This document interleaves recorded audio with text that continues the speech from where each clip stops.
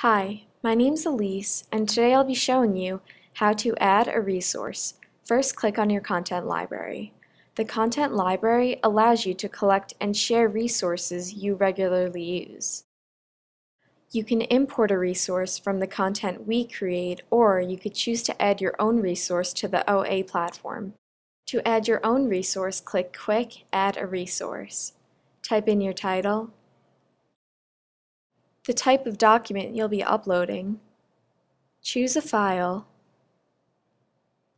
and the level. You have the option to fill in a description, citation, and ISBN number for your resource. Type in a license. You have the option to change your license. There are tooltips located by each option to be sure to pick one that's best fit for your use. Click Add Content. This will add the resource to your content library.